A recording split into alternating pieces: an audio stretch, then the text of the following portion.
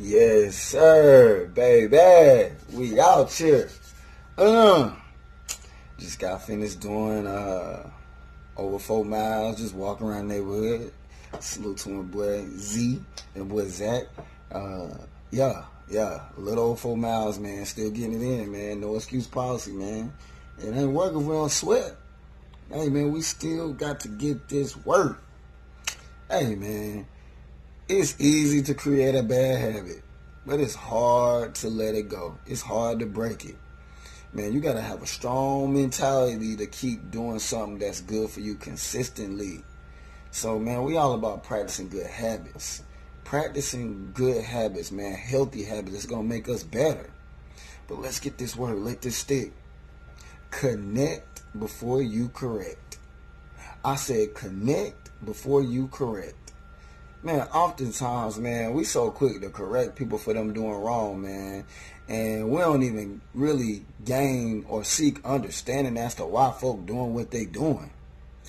And like, when you see somebody out there in the streets doing wrong, or you see somebody in your family or somebody in your household doing wrong, hey, man, have a level of communication to a point you reach understanding. We don't communicate enough to a point of understanding, because when we reach a level of understanding, we reach a level of wisdom where we will know how to help an individual when they've done something wrong or when they need help. Man, oftentimes, man, if you don't connect before you correct, folk ain't trying to listen to you. Folk ain't trying to hear what you got to say. Man, your words go beyond deaf ears, man. It's like nobody trying to hear you. Nobody trying to hear what you got to say. And another thing, when it comes to correcting people, you cannot be one-dimensional.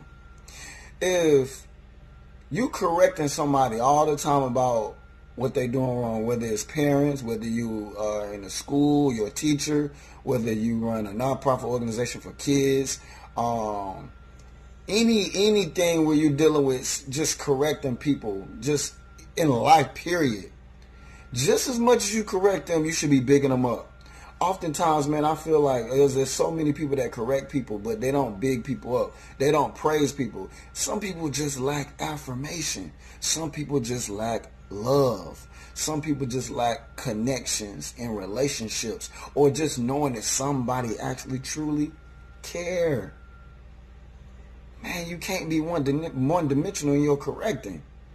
Some people, man, that's all you do is telling them about what they did wrong. But you never tell them what they doing right. How they gonna do better if it's only coming one way, from a negative perspective, but never a positive perspective? Man, you can't always be telling somebody what they do wrong, but never tell them what they do right. So, man, at the end of the day, let's communicate to a level of understanding, to reach a level of wisdom, so then we can help people better. Hey, man, the mission of life is to be a better you than you was yesterday. That takes so much of the weight of the world off your shoulders. When all your mission, I'm talking about, because some people want to put the whole, when Monday comes or Sunday comes, they want to put the whole week in their head. They want to put the whole month in their head, the whole year, your whole life in your head. No, man, life is one day at a time. I mean, you can plan and prepare, but you still only can do one day at a time. With that being said, focus on just being a better you than you was yesterday. Making today better than yesterday. Making it brighter than yesterday. So, man, like man, sometimes, man, you know, if with understanding, you'll learn that, man, some people just need some love, or they just need a lending ear where you can just listen to hear what they got to say. And then you'll gain understanding, like, man, I see why you do that, man. Or some people, man, it's they past. Sometimes, man, it's yesterday.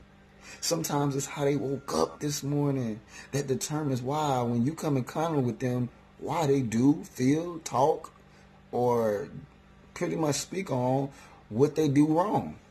You can see why people do what they do if you pay enough attention.